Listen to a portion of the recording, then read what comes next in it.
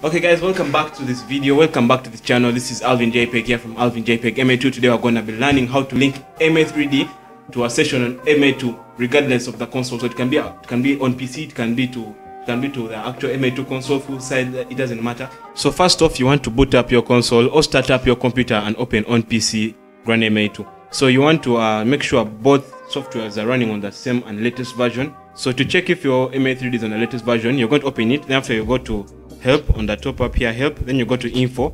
Then in info to show you here MA3D, MA Light. If you're sure that your version is outdated, you want to go to the link in the description, the first link in the description. To take you straight to MA Lighting downloads, and here you'll find the MA softwares. So download all you need, install it, and move on. So when you're done installing both setups, both softwares, new or latest version, so you want to open the MA2 software or boot up your console if you're using a console.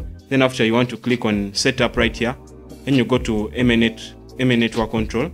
And after, you want to make sure you change this to, so if you're using Ethernet cable, you want to use this first, you want to use this kind of IP address. If you're using the same computer, MA3D on the same computer, and you want to use the same computer for showing the MA3D thing, you want to use you want to click on this one down here, 27.0.0.1. That's the one for loopback.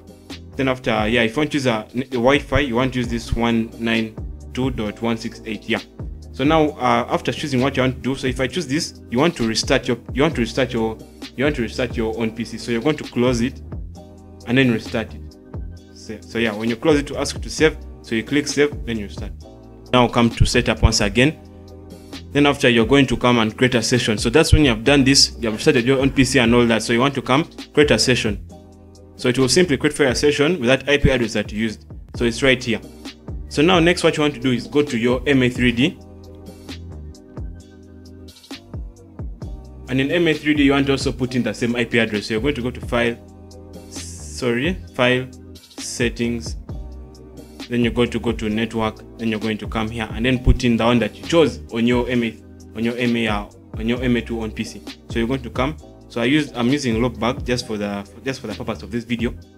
So you're gonna click it down. So you also have to restart this. So you're gonna come, hit yes, save. Then after, you're going to restart. So so when you open your MA3D, you want to then come here to check if the console is now like sending out information. So you're going to come, click connection set standalone, and then you're gonna check if the session is available. So when you sit here, you're gonna now know that session is available.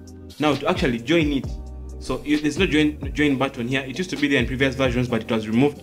So there's no join button in MA3D. You cannot join a session from MA3D. It's a console that allows the MA3D to join the session. So what you want to do is go back to your onPC or GrandMA2 console. Then after, you're going to come to MA network configuration.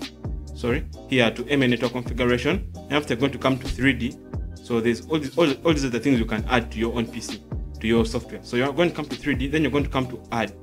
So if you have correctly done what I've told you properly, you're going to find a session. You're going to find a visualizer here, whatever. So it can be capture, it can be any visualizer. So you're going to find the one that you have inserted in the correct IP address and all that here already. So you're going to come, just click it. It's going to pop up here. Then after, you're going to come here and right click. So you right click here on session member. It's going to turn into yes. So now currently I've allowed GrandMA. So it's going to take some time to actually send the information there, just like some few seconds. As you can see, it's now sending objects there. So now when it's done, when it's green like that, you know it's connected very well, successfully. And now if I'm to go to my MA3D, so right here, so we have information right here, just that I've reduced the rendering here. So I'm going to increase this just a bit.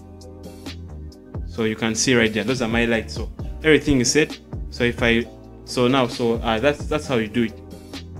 Surely, I know this video has helped you 100%. So you want to click right here to subscribe to this channel and then like this video so that I can make more content like this. So with that said, happy programming. Peace out.